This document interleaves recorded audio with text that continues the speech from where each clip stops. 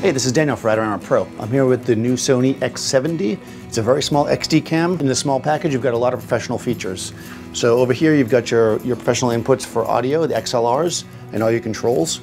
This handle can be removed if you don't need to record audio with this particular camera to keep it small. It's got SDI out, which is just really great. And in addition, this thing shoots XAVC codec, so it's got a great compression, and they're gonna have an upgrade soon to go to 4K. So the camera shoots 10-bit 422 internally. It's got a nice zoom lens on it.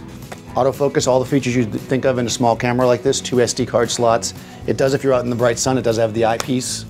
Or, like most cameras, you've got a flip-out screen, which is a nice big screen. So another feature that pros love to have in their cameras is a built-in ND filters. This one's got 3 different filters built in, so you don't have to add any external filters on your lens. You can just throw in various levels of ND directly on your camera really quickly while you're working.